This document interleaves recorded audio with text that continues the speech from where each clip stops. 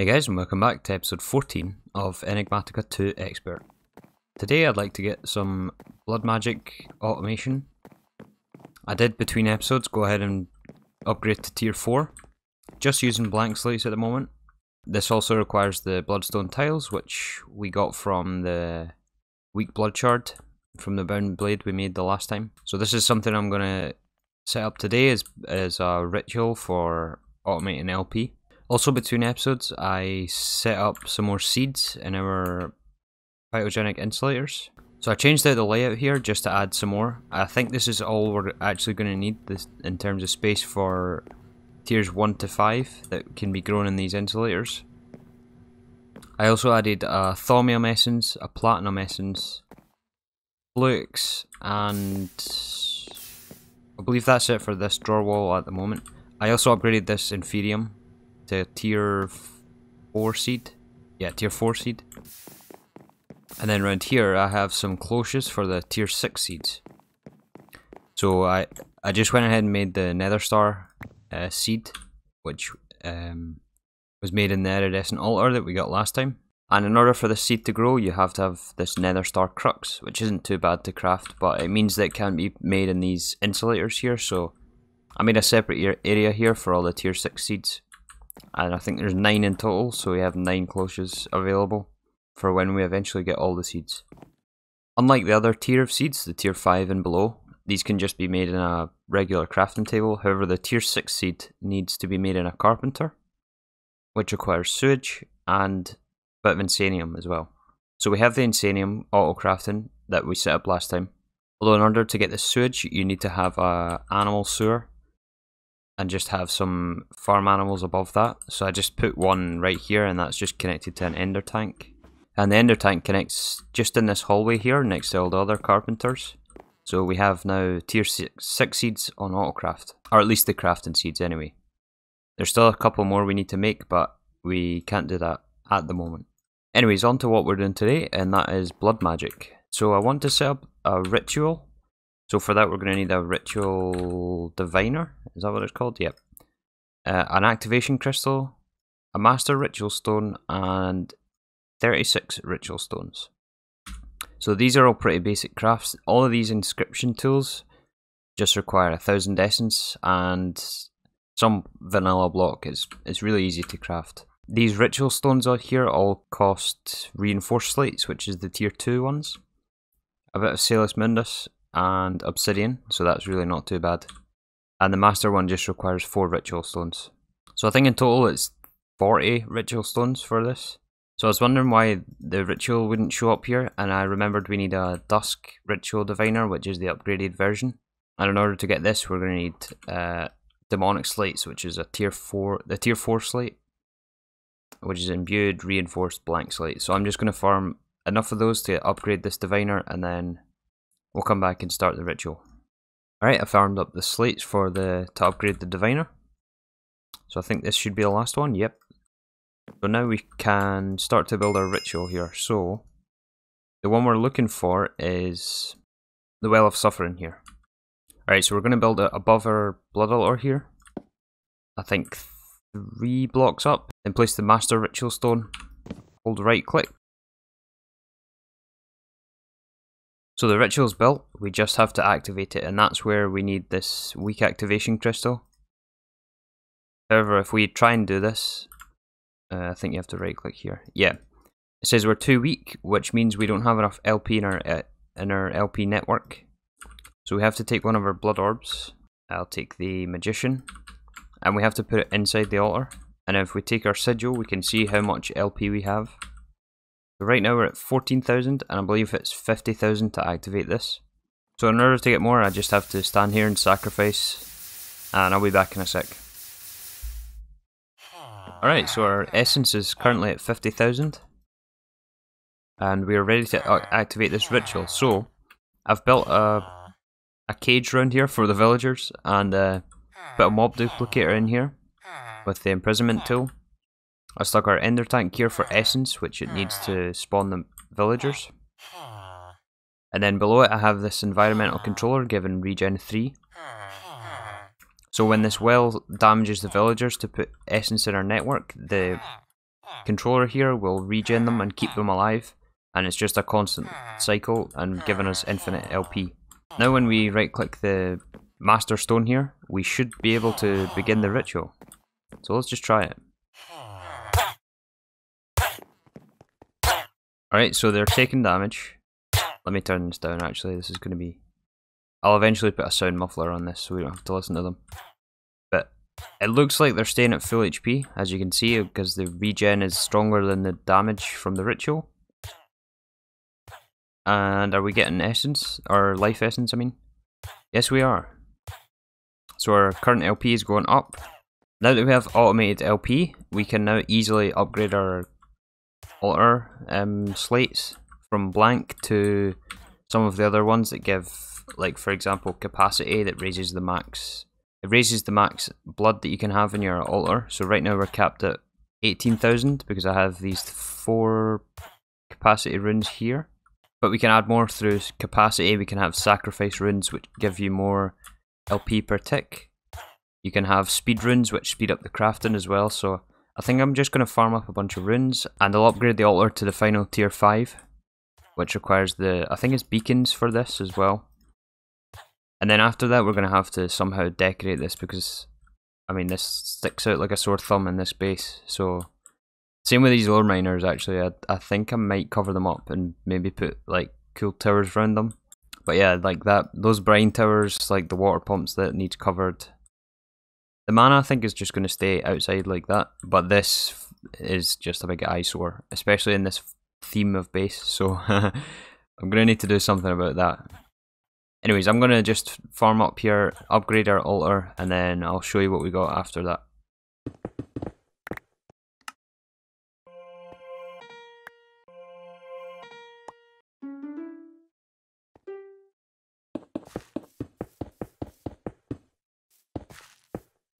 Alright, all the runes are now swapped out here. I have the sacrifice runes, which increase the amount of LP per...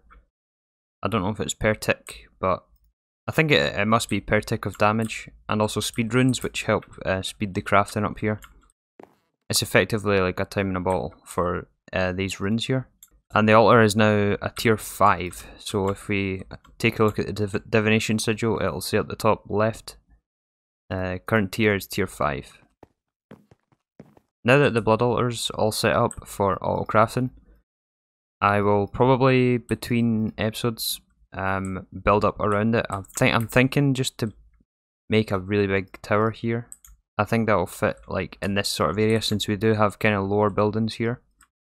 Like these will all be kind of lower and then it'll be a contrast with the taller structure. I don't know how far up I'll make it, but I definitely want to encase this somehow and then have some sort of walkway, so that's probably something I'll do between.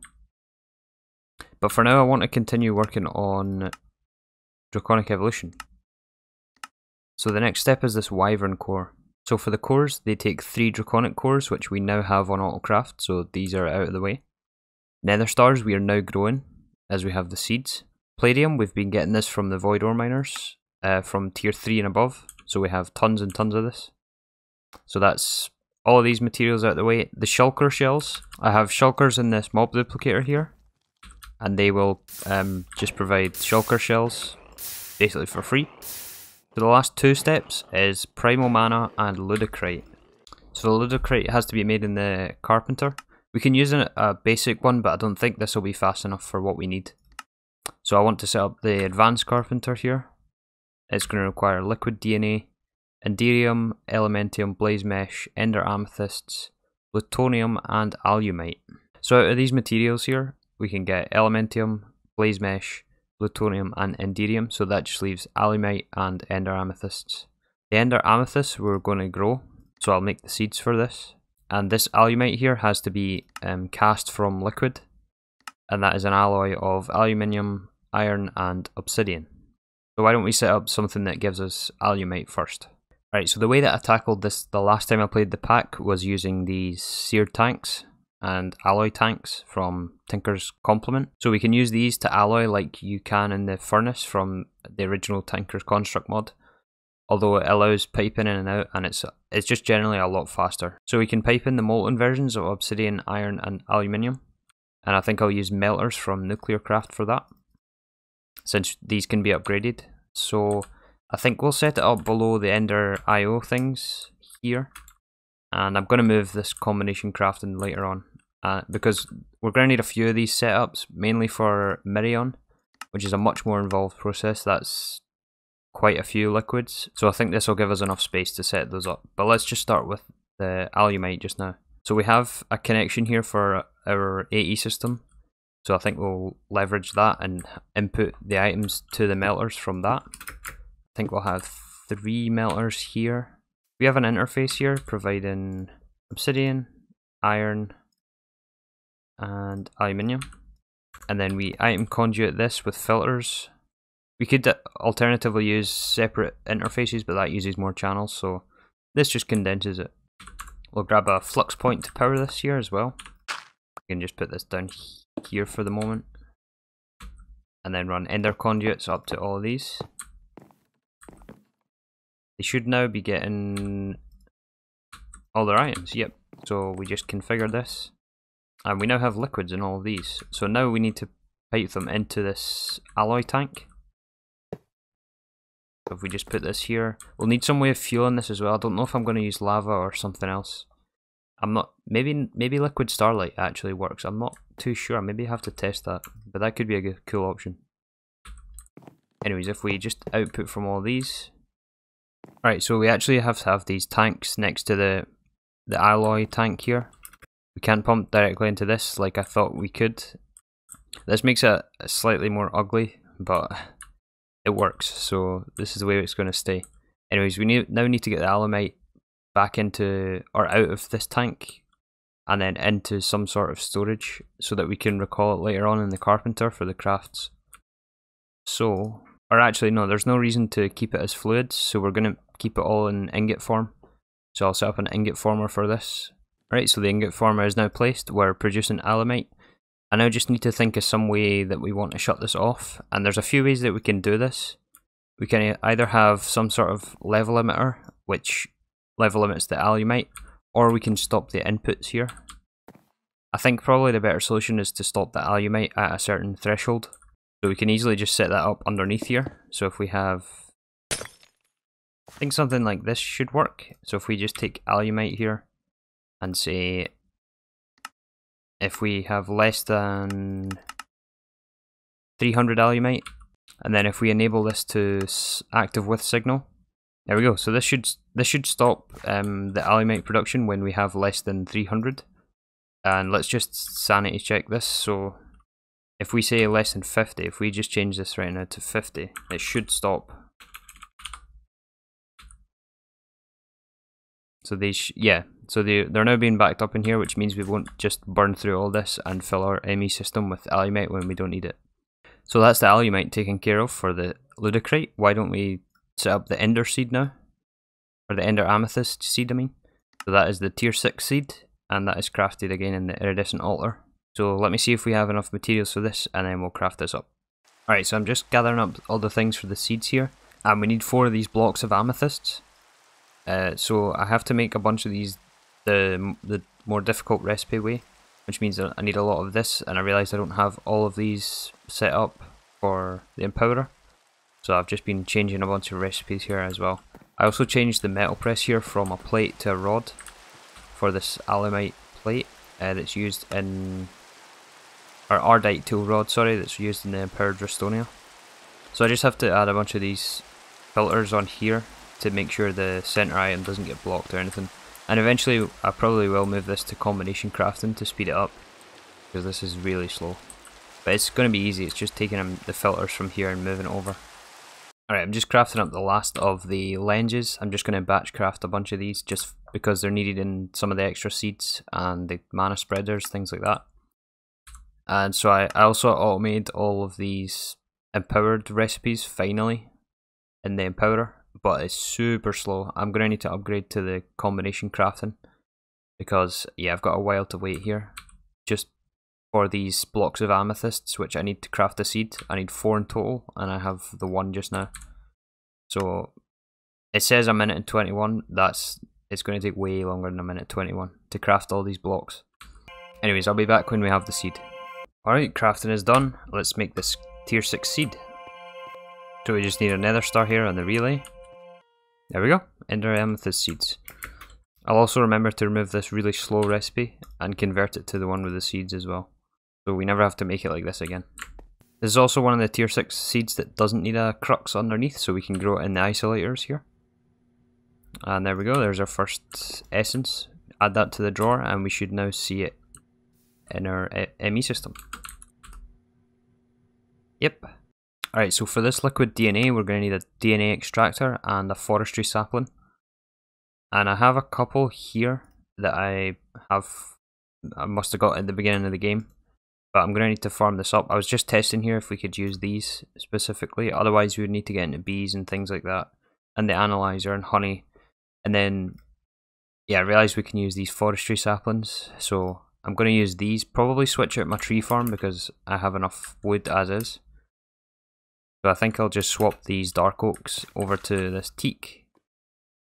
And then we can use these for the DNA. Alright, I swapped the tree farm. It's going to take a little bit for it to make a surplus to get all the saplings it requires. But then we'll set up the DNA extractor here to automatically get labware. And then produce DNA, and then I'll put it into an ender tank, I think. I don't know if I've shown this before, but I always keep some sort of notebook with the ender tank colours and also the ender chest colours. It's an easy way to stop contaminating systems with different colour ender tanks and chests. Alright, so let me show you what I've got set up here for DNA.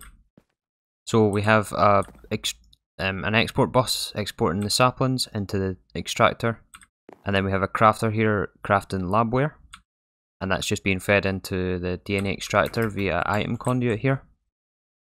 And once this processes into DNA, it goes into this ender tank. And then I have the first carpenter just tucked away in the corner here.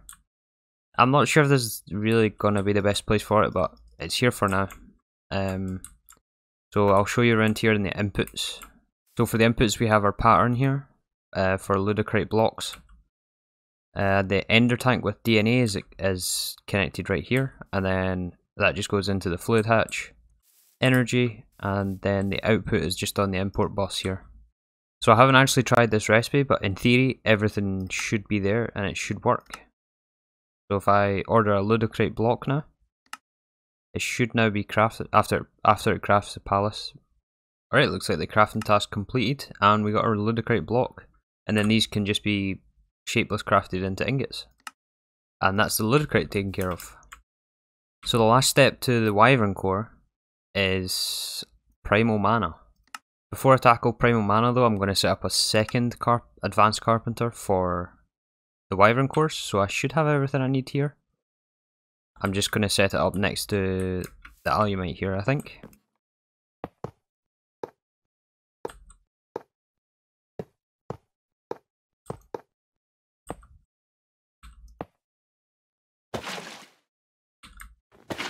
Alright, the second carpenter is now built. Time to just hook it up now. So we can just use a ME interface, same as before for the item input. For energy, we can just put a point straight on the back. And fluid input we can handle later on. As for the item output, we can either export bus or we can just pipe into an interface.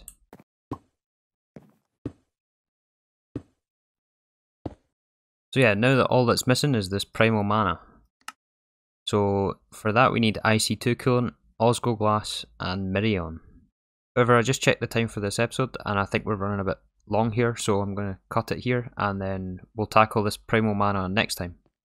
We got the blood altar situated today, which is really nice, and we also made a start on the Wyvern cores and crafted up a few tier 6 seeds. But yeah, next time we'll finish off the Wyvern cores, and then I think we'll tackle fusion crafting. So thanks again for watching and see you next time.